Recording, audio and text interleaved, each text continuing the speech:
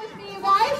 All right. 1, 2, 3, 4, 5, 6, 7, 8, 9, 10, 11, 12, 13, 14, 15, 16, and 17 Triceratops even got horns on their cheeks, my friends, as they grew up.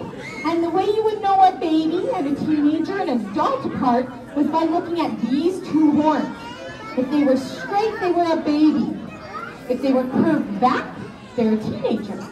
If they were curved forward for protection and defense, they're an adult, okay?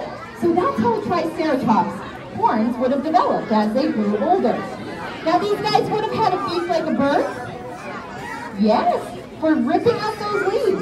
Now other animals had big teeth for more shredding and grinding their food. Does anybody know what this is? This is a real mammoth's tooth, you guys. So if you want to come up and touch it later, you sure can. At the end of the show, this mammoth tooth is incredibly cool, but it would have been shaped like a Triceratops tooth. Nice and flat on the bottom to grind that food back and forth. And it has been proven or said by paleontologists that these guys could lose their teeth throughout their entire life and grow them back. So, no dentist needed for these guys. All right, guys, we're going to say goodbye to Sarah for now. And I have a lizard friend that's been patiently waiting to